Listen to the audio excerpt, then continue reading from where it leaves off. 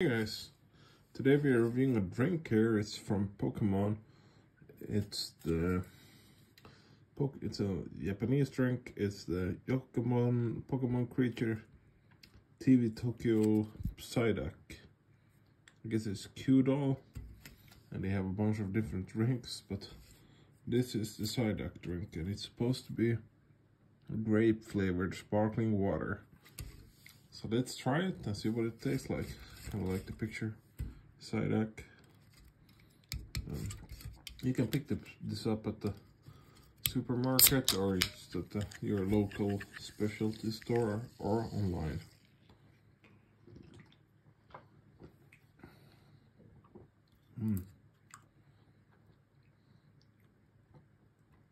I would say that it tastes really grapey.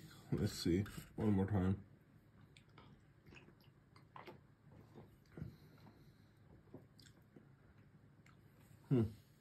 Yeah, really grapey, but not, you can kind of, it doesn't taste like real grape. Like maybe like grape juice would be a better descriptions of it, you know.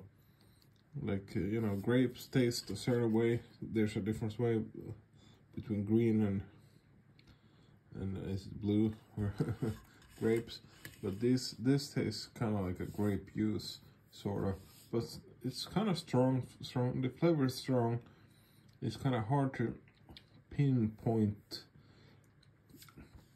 it directly. I'm not sure if I could tell that it was grape if I didn't read the grape symbol here.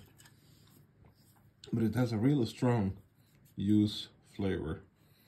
So it's kind of almost like drinking a juice instead of, you know, I think it's supposed to be, doesn't say what it's supposed to be, but from my experience it's, yeah, sparkling water, so yeah. Doesn't taste much like sparkling water, but tastes more like a grape juice.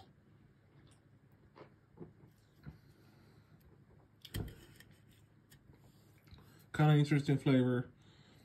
If you're a fan of Pokemon or this character here, PsyDuck, go try it, pick it up and see if you like it. I mean, I wouldn't have my expectations too high on this one, but yeah.